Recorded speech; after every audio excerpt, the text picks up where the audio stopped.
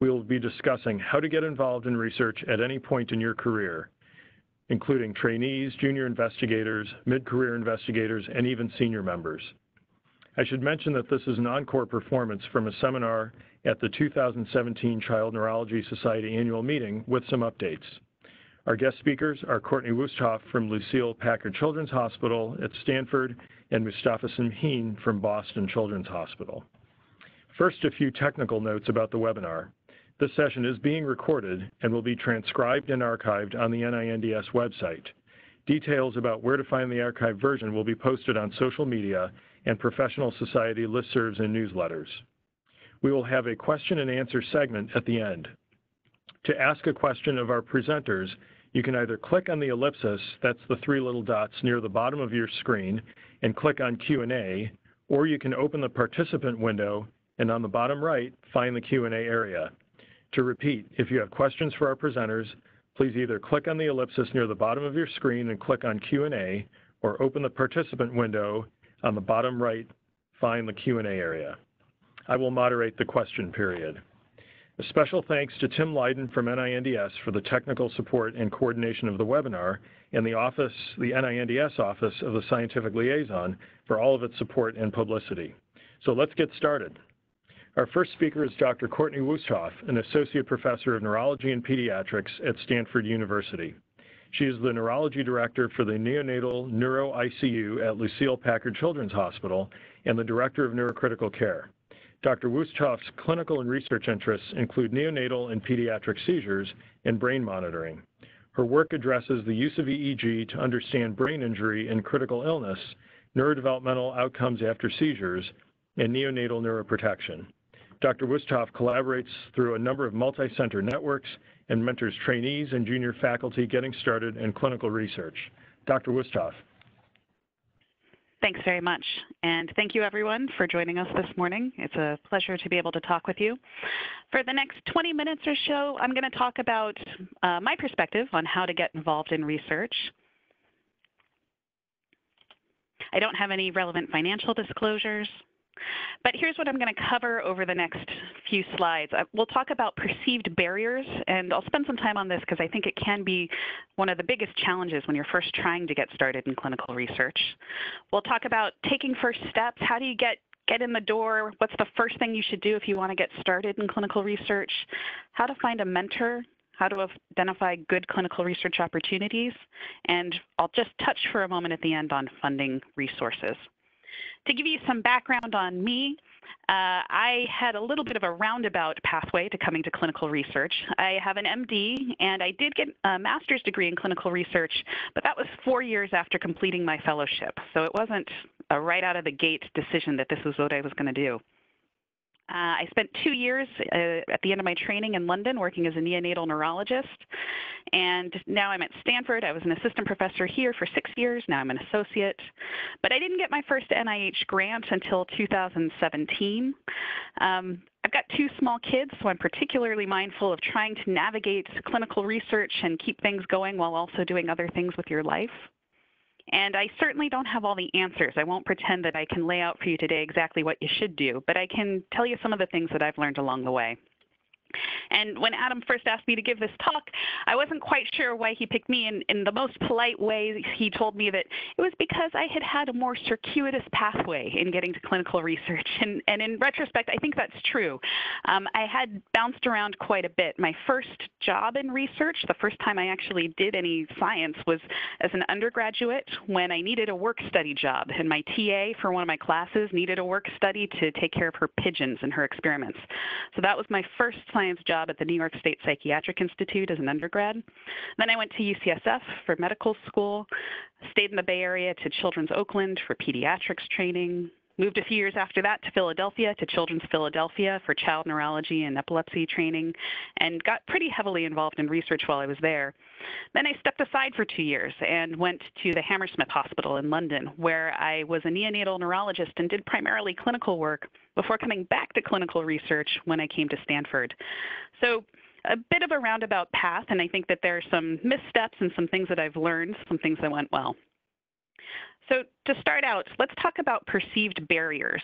So I've heard some people say that if you're a child neurologist and you're not doing research, it's because you're not really interested or you're not really passionate about it. And I think for most of us, that's not the case. If you take a look at the data from the 2015 workforce survey, when child neurologists asked, what parts of your specialty excite you? What do you feel positive about?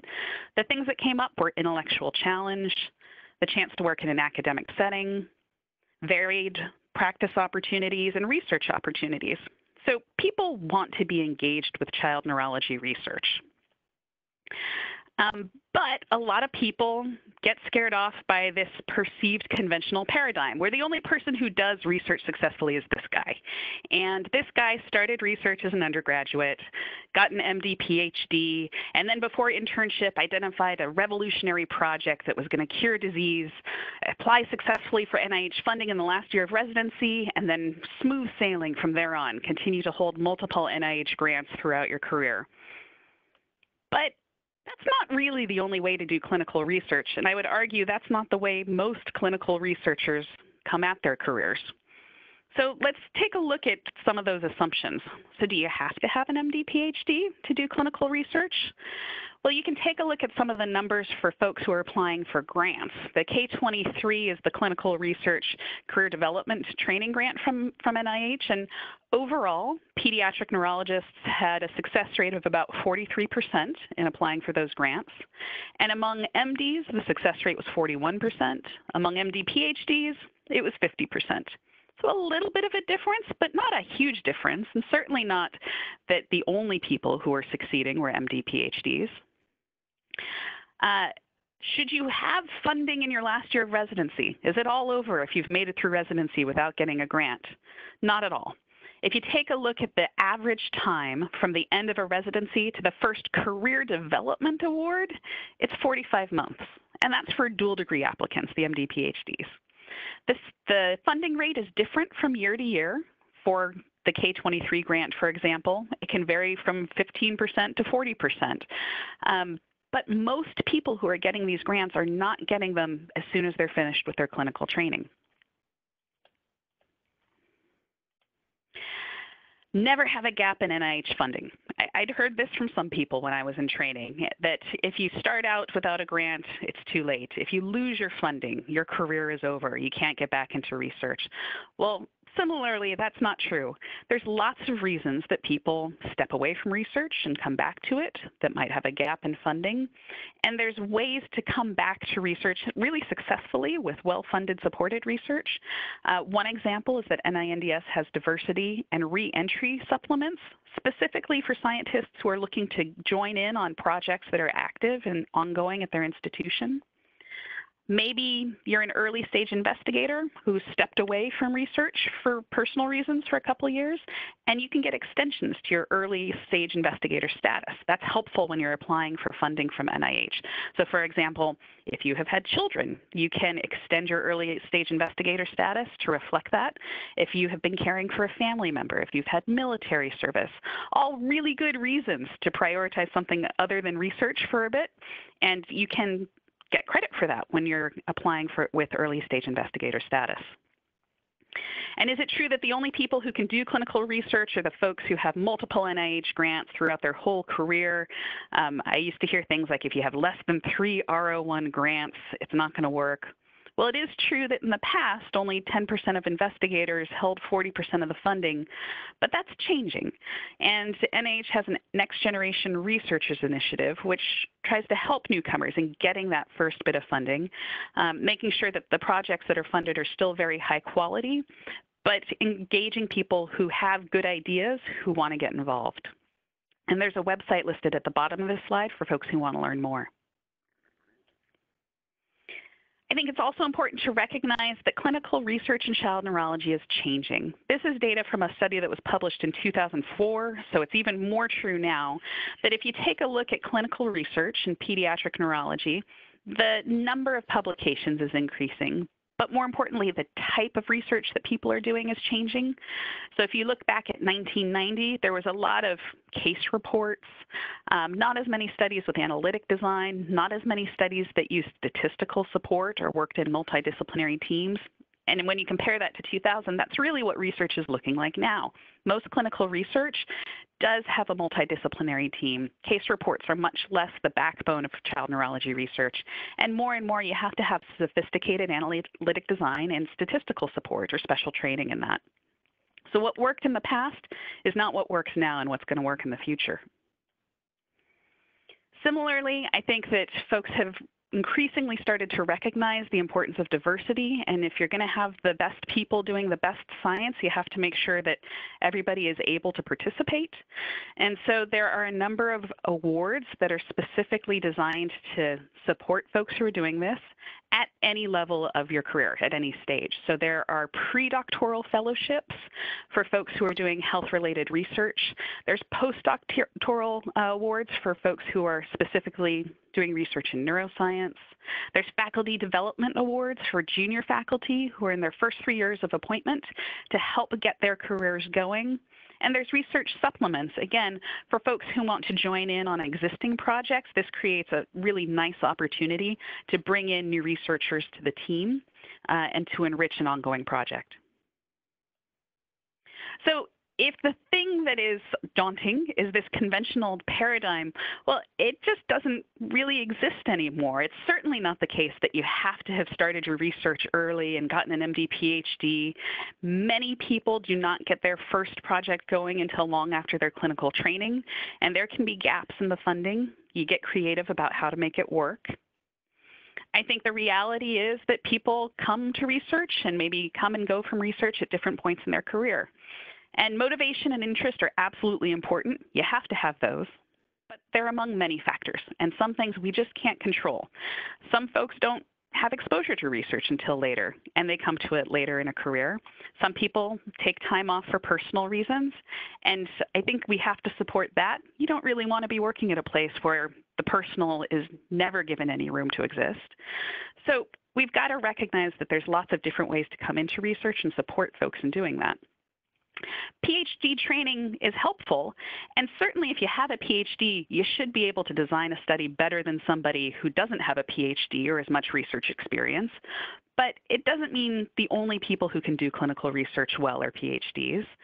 For people who do really want to make clinical research a big part of their careers and want formal training in how to do that well, there are increasing options available to help learn the skills and develop the tools that you're going to need.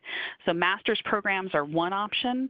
There are also certificate programs through many institutions and online programs. There's lots of ways to get the skill set that you need.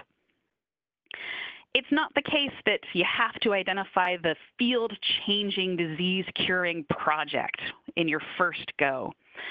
Small projects have value. There have been field-changing, disease-changing discoveries that all started with a small project identifying a certain target for treatment or a certain aspect of a clinical disease. And so those shouldn't be undervalued. Contributions to big projects have value. Multi-center research just couldn't exist with lots of people participating. And even if your center can only contribute those 2-3 subjects towards the study, when all of us work together, that can be enough to make some good discoveries. There's a lot of different options out there, and mentors are great for helping you sort through them. I'll talk a little more about that in a minute. But know that most clinical researchers don't follow that perceived conventional pathway. That's just not reality at this point. So how do you get started?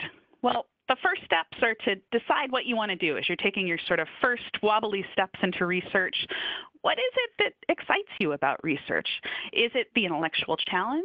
Is there a particular subject that grabs you, a particular disease or a particular mechanism?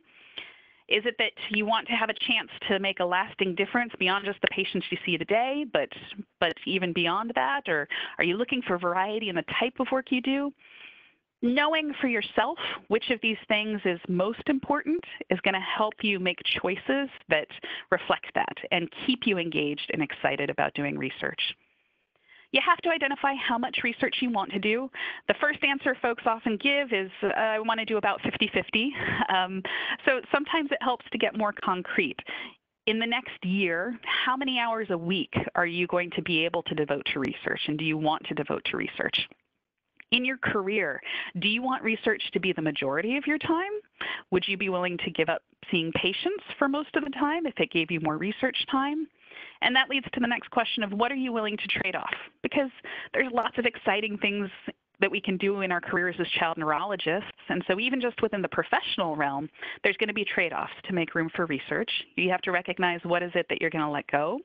And in life, what are the things, how are you going to keep that balance? If you plan on getting your research started by adding it on the nights and weekends, what's a realistic and enjoyable way to shape that while still maintaining other parts of your life?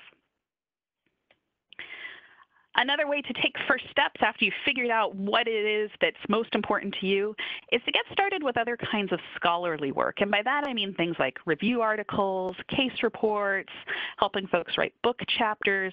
This isn't research per se, but it's a great way to get involved in a certain field.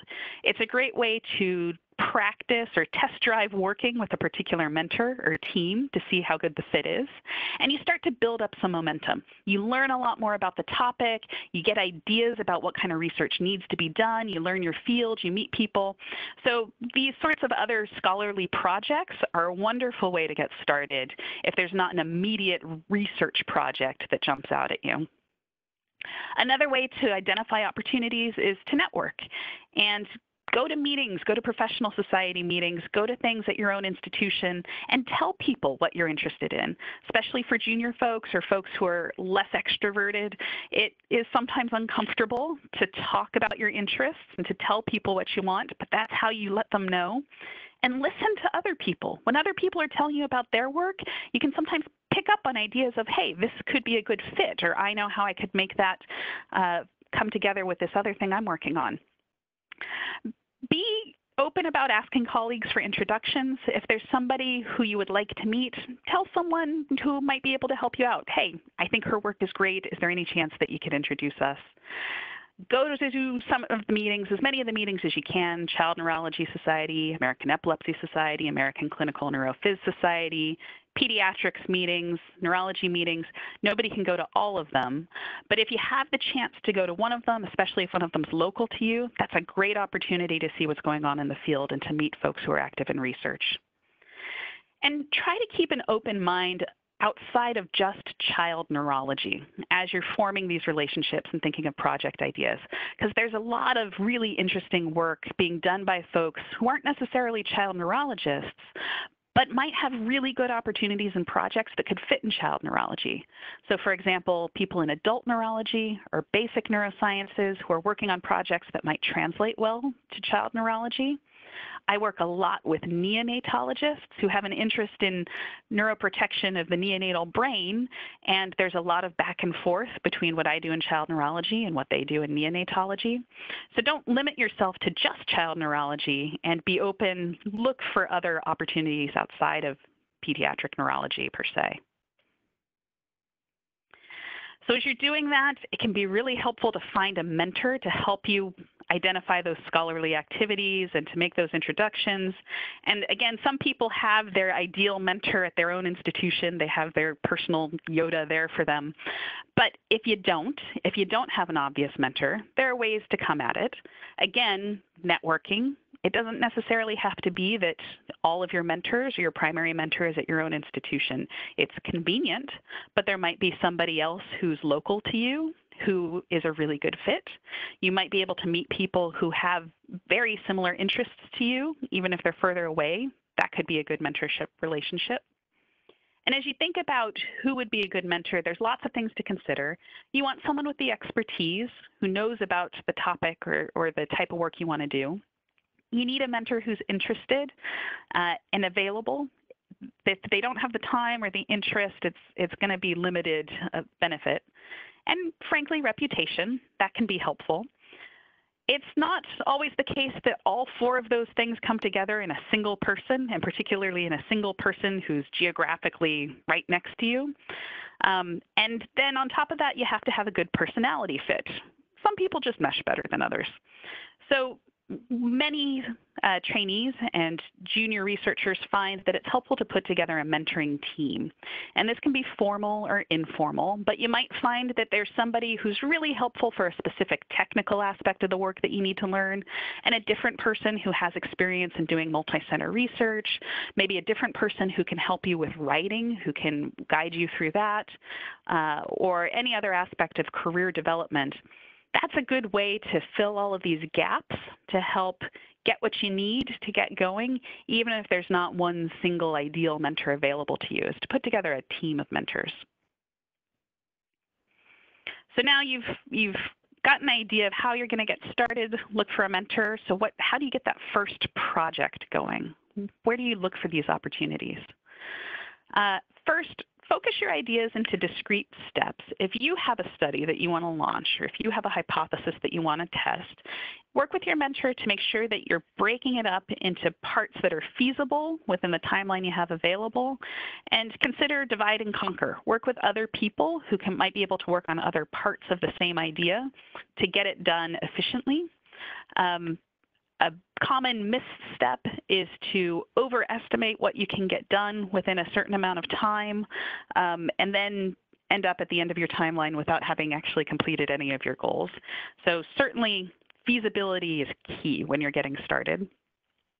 A great way to keep work ongoing and to keep it feasible is to make a contribution to an ongoing project. And again, this is where mentors come in, is to help figure out how you can pitch in on something that's already gotten started. Registry data is a nice way to make a contribution, particularly if you are the investigator at your site and you don't have another ongoing project to work with. There are lots of multi-center registries where you can contribute some patients. It keeps you engaged in the field, engaged in research, and then you end up with a nice data set that's open for doing things like secondary studies or ancillary studies, where everybody can learn as much as possible from the data that's been collected from those patients. Look to collaborate outside your specialty. You might be the only pediatric neurologist at your institution who's interested in research, but perhaps, again, there's a pediatrician, an adult neurologist, a neonatologist, somebody else who's also interested, and that's a great way to form a team of collaborators. And again, multi-center studies, it's a wonderful way to get started because it has all the benefits of being able to know you're making a contribution that matters, to contribute to a project that will get done, and you also form some nice relationships. Two examples of those that I'll just pick out. The Pediatric Epilepsy Research Consortium was founded 8 years ago now, and this was out of a recognition that, in pediatric oncology, folks came together to do clinical trials because they recognized that each individual cancer was rare enough that no one center was going to be able to do good quality research alone. Pediatric epilepsy is a lot like that. To do the best research possible, we got to bring people together to do large-scale clinical trials. The first project that came out of this consortium looked at infantile spasms and collected several hundred patients with infantile spasms. And since then has expanded to include interest groups for early life epilepsy, ESIS, surgery, and more. And there's really an emphasis in this group on supporting junior investigators. For folks with an interest in epilepsy in particular, their website's at the bottom of the page. This map shows some of the locations of member centers. Another example of a multi-center research consortium, a place to get started, is the CCEMRC. This is the Critical Care EEG Monitoring Research Consortium. This is a great group for folks who are interested in neurocritical care or ICU EEG. It includes both pediatric and adult sites. It's got 27 members. And similarly, it has an ongoing database available where people can contribute patients as they're able from their work. And then you have this lovely data set available to propose projects and to do analysis with. The sites don't have to participate in every project that comes up. You can pick and choose according to your interests and resources. And this is an example of a group that tries to make research integrate well with clinical day-to-day work. So their website's at the bottom for folks who want to learn more. Last thing I'll mention briefly is funding, because sometimes you have a great idea, you have a team of people you want to work with, but you got to come up with the resources to make it happen. You could talk for a whole hour on its own about funding, but think beyond just an NIH grant. These are NIH awards are fantastic and they support a lot of wonderful research. But other places to get started can be institutional awards. Many healthcare systems or universities have research funds available, particularly for projects where you need a small start to get pilot data going or feasibility data going. Most of the professional societies, like Child Neurology Society, AES, and AEN, have training grants that are designed for people who are getting started with clinical research to help build momentum for projects. NIH has a myriad awards that are available, and those are listed on their website. In particular, I'll point out the NIH Loan Repayment Program, which a lot of early stage investigators take advantage of. It's fantastic, and if one of the trade-offs that you're worried about in getting started in clinical research is, I have to pay off all of my loans, how can I shape a career that is compensated lower because it's not a full-time clinical private practice job? Well, NIH loan repayment is fantastic, and it supports people who do want to focus on careers with research. So I've used up my time. I'll stop there. The Q&A is available for folks who want to ask questions.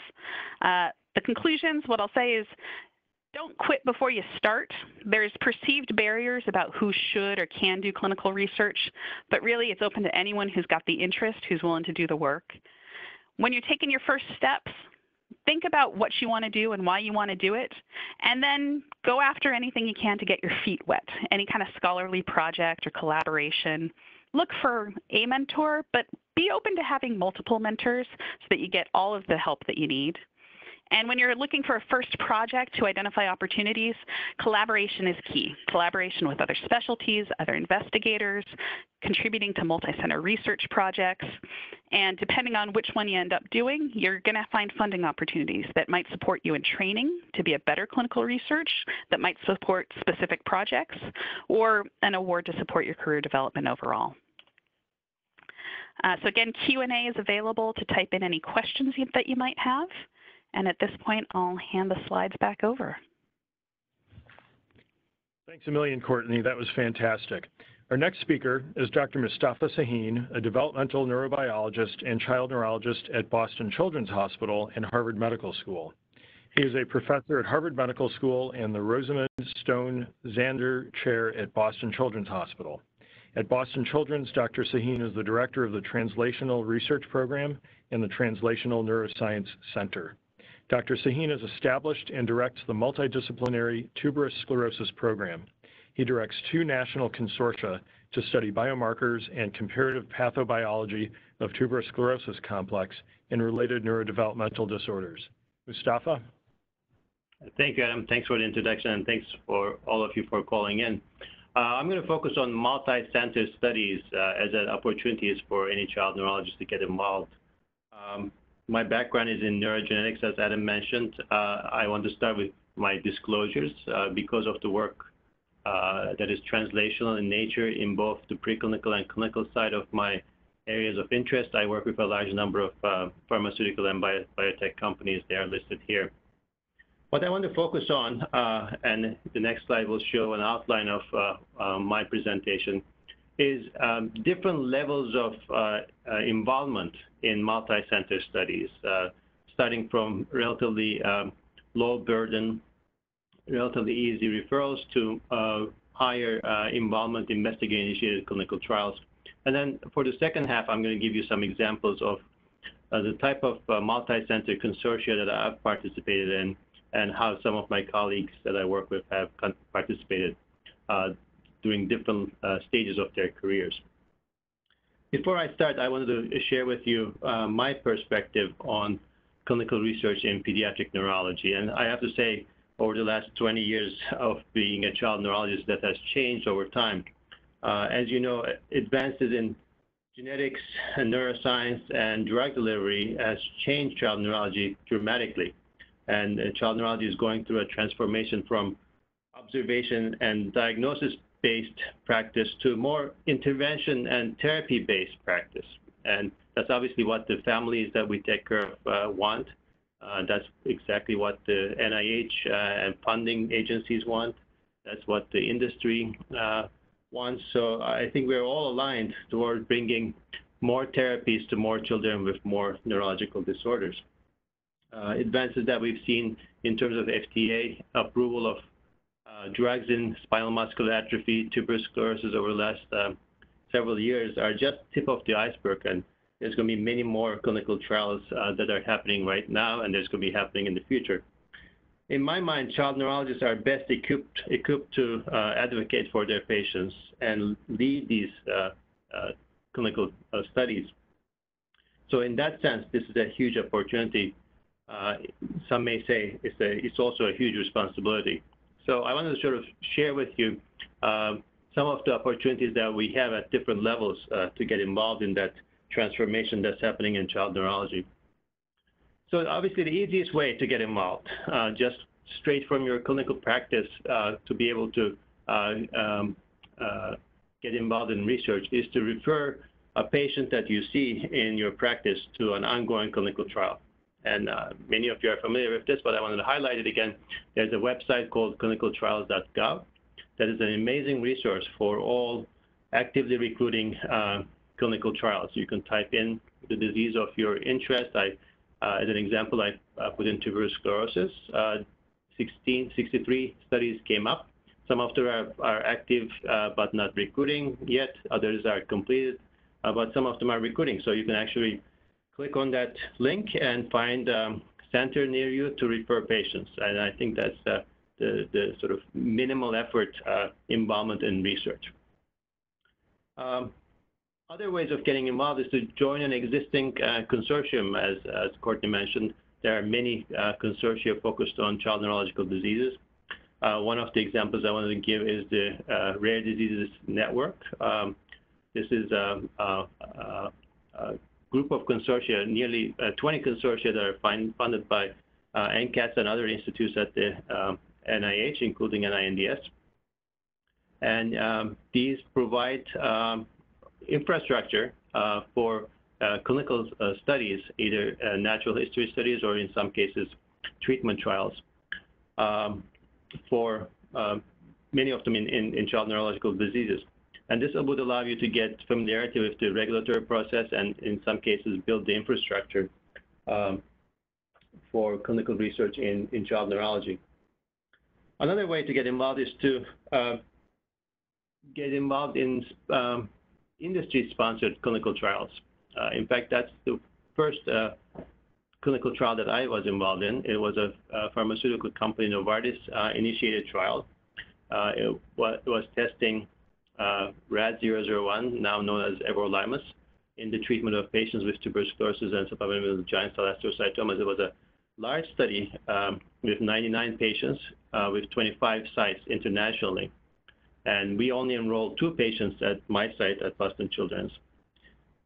And this study overall led to the FDA approval of everolimus for subclinical giant cell astrocytomas. But for me personally, it also led to further development of our clinical research program in tuberous sclerosis. So we went from predominantly being a clinical care clinic at Boston Children's to being a clinical care and research program. And that has now evolved over the last 10 years, since 2009, into several trials, which I'll mention briefly as we go along. So even though you may start with a relatively small involvement in a multi-center industry-sponsored trial, that can give you some experience and infrastructure to be able to take larger roles in other trials going forward. So industry-sponsored trials are relatively easy because the industry does most of the work in terms of the regulatory aspects of the trial, finding obviously the funding, but the drug, and even in some cases clinical research organizations or CROs that can help you do the study. So the burden on the investigator is relatively low. But then you can also have investigator-initiated trials. And in this case, the investigator really takes the full burden of finding the funding, finding the reagents, the drugs that will be tested, getting all the regulatory pieces together, including approval from the FDA to do this trial. So in this case, I launched, together with my colleague Darcy Kruger at Cincinnati, a phase 2 trial of the same drug, everolimus, in patients with tuberous sclerosis, but looking at neurocognition. This was a trial that enrolled 47 patients from the 2 sites. It was We raised the funding ourselves from a pharmaceutical company, Novartis, who made the drug. Autism Speaks and Tuberous Sclerosis Alliance, the main patient advocacy organization for tuberous sclerosis. It involved getting a new IND, and I'll tell you a little bit more about that. But I want to highlight that this whole investigator-initiated trial process really has significant regulatory and administrative needs in terms of communicating with the FDA, with the pharmaceutical company, IRB, requirement for study monitoring and adherence. So it's a significantly larger burden. For instance, the FDA, from the FDA perspective, if you initiate a trial with a new drug, you have to file an investigational new drug application or IND application. And this is required for any experiment with a drug that has not been approved to be marketed for that purpose.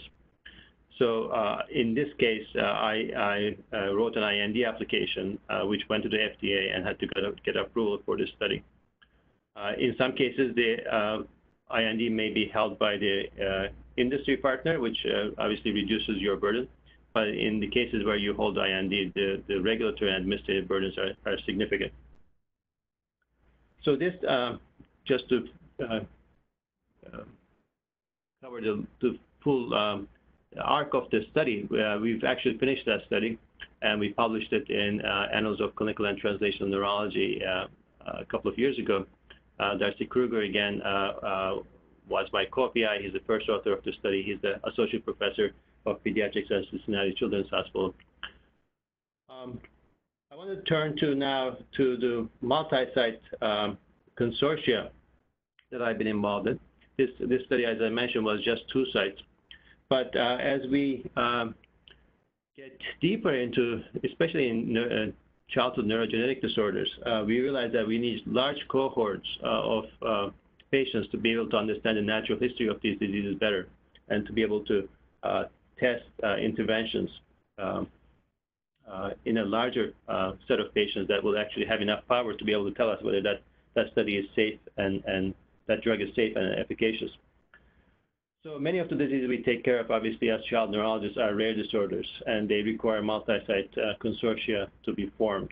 And in terms of these consortia, you can play different types of roles. You can be the overall principal investigator of the study, and that obviously comes with a lot of organizational, administrative, and regulatory responsibilities. But you could also be a site PI, just the PI of the study at your center, and you would work with the overall principal investigator. And then you could also be a sub-investigator. And in many cases, I would recommend that if you're just starting off, that you learn the necessary steps by being a sub-investigator under the site PI, and really learn how to be familiar with each of the steps of going through IRB approval, how to launch a study, how to coordinate data entry and analysis with the other sites, etc., by being a sub-investigator. I want to mention one study that we initiated back in 2012. It's the Autism Center of Excellence Research Network, again funded by the NIH, focused on tuberous sclerosis. In this case, we have 5 centers that all have large tuberous sclerosis clinics, and our goal was to collect newborns diagnosed with tuberous sclerosis early in life and do identical phenotyping using psychological EEG and MRI imaging on these individuals, so that we could look at the natural history of autism in this population and look for biomarkers that go along with the diagnosis of autism. So this was a very large study. We collected 160 patients over 5 years, and we have a very large data set of MRI, EEG, and neuropsychological testing, and many sub-studies are now ongoing to analyze this data. I'll give you examples of 3 papers that have come up so far. The first paper was led by Peter Davis, who is a child neurologist here at Boston Children's. He actually did his training here in child neurology residency, and then stayed as a behavioral neurology fellow, and now he's an instructor in neurology. He looked at what are the presenting symptoms that lead to diagnosis of tuberous sclerosis in infants in in this case, I guess 2017. And he looked at all 160 patients and what were the earliest signs that led to an investigation around this diagnosis and what was the confirmatory findings at the time. Another paper was led by Sid Srivastava. He's a NDD, neurodevelopmental disorder trained child neurologist. He came to Boston from Kennedy Krieger and did a neurogenetics fellowship here. And then he's now an instructor in child neurology. He looked at the MRI of individuals, infants born with tuberous sclerosis, and looked at cerebellar volume in particular as a biomarker of developmental outcome in tuberous sclerosis, and showed that there were correlations with developmental scores in terms of Mullen with respect to the cerebellar volume. And then finally, Jamie Keppel is an assistant professor at Cincinnati, has been working with Darcy Kruger at Cincinnati Children's, and she's been particularly interested in the role of seizures and their effect on early development in tuberous sclerosis, and she's been analyzing this data from that perspective, and that led to this paper in epilepsy and behavior. So these are just some examples of how you can go from a very large multi-center study with a rich data set and how investigators at different points in their career can look at different aspects of analysis using such a large data set. So you can imagine being part of this as a site PI or even a sub-investigator can lead to really important steps in your career in terms of having access to this kind of data already collected for you, but also learning how to analyze this data and present it. I want to summarize here from my perspective as a child neurologist and neurogenetics researcher. Advances in genetics and neuroscience and drug delivery are leading to many clinical trials in rare diseases that we see in child neurology clinics. Spinal muscular atrophy, tuberous sclerosis, Rett syndrome are just some of the examples, and there's going to be many more to come. So there are opportunities for child neurologists to contribute at different levels, starting very basically from referring patients to ongoing studies to actually initiating investigator-initiated trials themselves. And then for trials in rare diseases to succeed, we obviously need the involvement of large number of child neurologists, large number of sites, and large number of actual practitioners to take part in these trials. So the more we get engaged, the more we'll be able to advocate for our patients and contribute to mechanism-based treatments for more of our patients. I'll stop here. Thank you very much. Thanks a million, Mustafa. That was great. Thanks to both of you for really thought-provoking and educational presentations. So I'll go ahead and start off the questions and ask each of you to answer this one. So Mustafa mentioned the importance of industry trials. So how would you actually, what are the mechanics of actually getting involved in industry trials, either as a site PI or in another role, such as a DSMB member or a safety monitor? Because there are other ways to sort of put your toe in the water. So how would each of you think about the actual mechanics of that? Courtney, go ahead. So I would say that, again, in my experience, this has come from talking to other people who are interested in similar areas. The industry-sponsored trials that we've been doing here have either come about from someone else at another institution who's getting involved, who says, hey, is this something you'd be interested in, and makes the introduction, or from a sponsor reaching out and saying that I know that you have done work in this field. Is this a project you'd be interested in? So for the industry-sponsored trials, it's been largely word of mouth and people helping to get the right people together to do those for studies where I'm the site lead.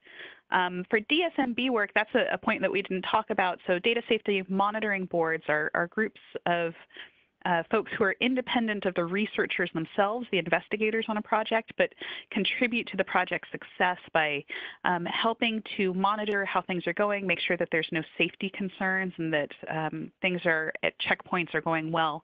The ones that I've been involved in, again, have been through invitation, and often it'll be something like a trial that sounds really exciting, but for whatever reason isn't a good fit for our site to participate in by enrolling patients. Then that's another way that we can still be involved in it is by an individual serving on the DSMB. So I have two things to add to what Courtney mentioned. One is we did not talk about this as much, but patient advocacy groups these days are extremely crucial for clinical studies and clinical trials in many of the diseases that we take care of. So being engaged with the patient advocacy organizations and getting access to their network, and many of those patient advocacy organizations connect with industry partners that are working on that disease. So that might allow you to your name to come up in case an industry partner is thinking of starting a trial in your disease area. So I would suggest getting involved with the patient advocacy organizations is a really important first step in terms of your networking. The other thing we did not talk as much about is being involved in clinical research as a reviewer. There are opportunities for many of these applications to be reviewed at the NIH or other patient advocacy organizations or other platforms. And I think we need more child neurologists to volunteer to be reviewers. We need child neurology studies to be reviewed by child neurologists. So I would encourage people to think about that as well. Thank you both. So let me ask a follow-up question. In terms of the mechanics, we talk about people who you know, but what if you're in say, a smaller institution where maybe your mentors might not have some of those contacts? How effective are things like talking to people at booths at conferences as opposed to cold calls? This is for either Courtney or Mustafa, or both of you. So I would say that at different points in my career, I've been at less research-intensive settings. Certainly when I was in London, I was the only neurologist at my hospital. And cold calls sometimes work, but it depends on who you're trying to contact. And I think most of us can imagine that when you get an email that shows up in your inbox from somebody who you've never heard of, it's always a little bit hard to even know, is this a real person? What's going on? So if there's any kind of a connection that you can make otherwise, I have found that helpful. I think that in person is always nice because it's a way to make a connection, a face with a name, and introducing yourself to someone after they give a talk or at a booth or at their poster at a meeting is a nice way to do that. I totally agree with the patient advocacy groups. That's a really important point, is that sometimes you volunteer to give a talk to a parent group, and that's a way to start to meet other people who are interested in the area, that your other speakers who might be at the event or the parent advocacy group can help you in that way directly. So those have been the things that I have tried more. I have at various points also reached out to people who might not be at my institution anymore, but who I have crossed paths with. And I think most of us are all eager to help each other out. So it may be that where you are now, you're the only child neurologist, but you probably trained someplace where there are other child neurologists or have met other child neurologists or have other kinds of colleagues who would be happy to help you out. Yeah, I agree with that completely. But I would not be anxious about, reaching out to people you don't know either. It's a relatively small community, as you know, child neurology, and most people are very nice, and they'll write back eventually. Yeah, and people know people who know people a lot of times, right. So that can be helpful too. So here's a question that someone asked: Can you both comment on how the identification of N of 1 patients with whole genome sequencing will change the approach to therapy and clinical trials, in particular referring to the recent Batten disease patient who was treated with the ASO, the antisense oligo, at Boston Children's. So how are N of 1 trials going to change entry of investigators into the research landscape? Well, we're actually dealing with that, in real time here, because after that New England Journal paper, many families and patient advocacy groups have been interested in NF1 studies. It just shows the pace of progress in our field, I believe, and the opportunities that have arisen due to the advances in genetics and drug delivery. But at the same time, it comes with a lot of ethical, economic, also importantly, scientific questions that we really don't know the answers to. And there's a lot of work, at least in our institution, trying to come to terms with that. And we formed working groups and committees and doing a lot of thought on that. But that also means, I think, that, first of all, we need better diagnosis in the sense that more detailed genetic analysis of our patients. In many cases, this is still there's still a lot of obstacles to getting whole exome sequencing for our patients. The many patients with epilepsy or cerebral palsy or developmental delay don't get the appropriate workup that they may need. And we thought that all this NF1 therapies will not be available. And second, once we have a diagnosis, whether that would be amenable to these kind of antisense oligo treatments or the newer gene therapies that are coming up the pike, I think they're all up for grabs, and we're going to all have to deal with, as a child neurology community, the implications of these advances that are probably happening faster than we ever imagined. Yeah, I agree. It's incredibly exciting and also very thorny. The NF1 studies.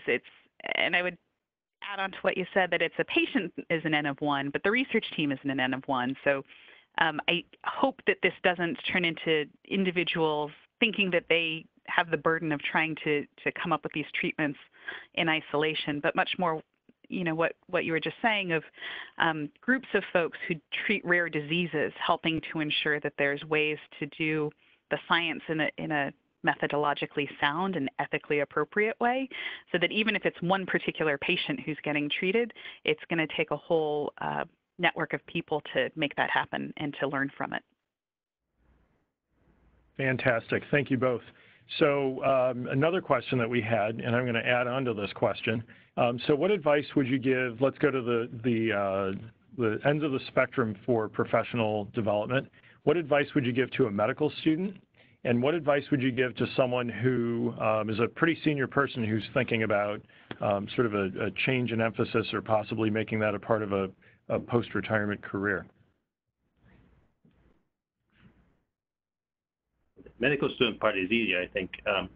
I do the recruitment for our medical school and residency, and this is such an exciting time to get involved in child neurology for a number of reasons. Obviously, diseases we take care of are as fascinating as the ones we were taking care of 20 years ago, but the things we can do for those children are so much more numerous and impactful than they used to be. I think this is a very exciting time, and recruiting into child neurology has not been easier in my experience than ever before. And even those individuals in the retirement or post-retirement, I think if you are interested, many of these new technologies are complicated in terms of sort of scientific background, but in terms of actually getting people engaged in terms of finding the next center that is providing that kind of treatment or natural history study, I think there's a lot to be done and that you can contribute to. So feel free to reach out to those people in terms of either your patients or the patients you used to take care of and the investigators that are doing those trials. Yeah, I agree. I think for the medical student, I'm biased, but I would say child neurology is a really great field, and getting to try out lots of different things while you're in training is wonderful, because even if you learn you don't like that particular thing, you've learned from that experience. So medical students, I try to encourage to try many things while they're early in their career.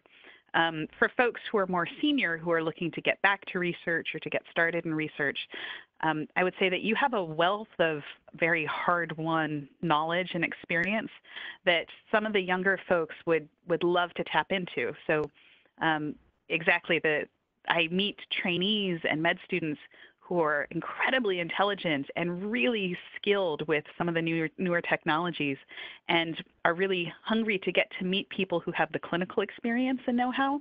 And I think that partnering up with somebody who's senior, who maybe even isn't seeing patients full-time anymore, would be a really nice complement to learn from that clinical experience, to learn from some of, again, the relationships that that person has and their awareness of other folks who are working in the field, because then you've paired together two skill sets really nicely. That's great. So I think we have time for one last question that I'll put out for both of you, and feel free to add what you think. So what if you're starting out primarily in a clinical position and you want to add clinical research at some point down the road? You either know that you're going to add it, or that you want to add it, or you discover after a few years of clinical practice that you'd like to do this. So how would you counsel someone who is negotiating a first contract, who thinks they may want to do it down the road?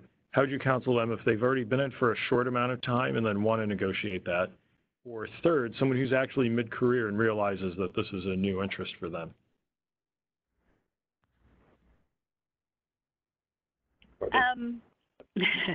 I think for the person who's negotiating a contract, the things that are really helpful in creating a space for you to do clinical research is to demonstrate that you have a plan and to show some sort of a track record. And if you're very first getting started, it might not be a realistic expectation to say that you have led a clinical research project or that you have completed one. But even having a track record to show, I'm interested in disease X, and I've demonstrated that interest by working in this clinical setting, by working with this patient advocacy group, by doing this case report, these review articles, to show that this is not just an idea, but it's something that you've put some time into and that you've built momentum in, and mapping out a clear plan. It's hard to negotiate a contract if you say, I want to do research, and don't really have a plan more than that. It's much more convincing if you say, I want to be the site investigator for multi-center trials in this disease. These are the things that I need to get me there, whether it's a particular type of training, whether it's to have a certain number of hours a week of a clinical research assistant, or a certain number of hours of your job that are going to be protected to do research. And this is why I need those things to reach that goal. So I think for any stage of contract negotiations, the way to create space for clinical research in the future is to demonstrate that this is something that you're serious about, that you have a track record of getting things done, and then to show that you have a plan going forward and what you need to achieve that plan. Yeah, that's a very thoughtful answer. The only thing I would, I guess, underline is the think about the time, because that's the rarest of the values that we end up having as a child neurologist, I think, and consider how much time you can get protected if you're going to do research. And what I see a lot in junior faculty is to focus on, all the things that they want to do in the clinic and seeing more patients and level of salary support, et cetera, but don't spend enough time thinking about the time component and how they're going to get everything done and take care of the family responsibilities, et cetera. So it's an important equation to keep in mind while you're negotiating. Well, thanks a million to both of you. Thanks to everyone who listened in today. Just as a reminder, the session is being recorded and is going to be transcribed and archived on the NINDS website, and we'll be releasing details about where you can find that on both social media and amongst professional societies. So thanks again to both Drs. Wusthoff and Sahin, and it was fantastic. Hopefully you guys will have a great week, and thank you for participating in the first webinar of this series. We already have some additional speakers lined up. Hopefully we'll be doing this quarterly. Thanks again to everyone. Have a great week. Thank you.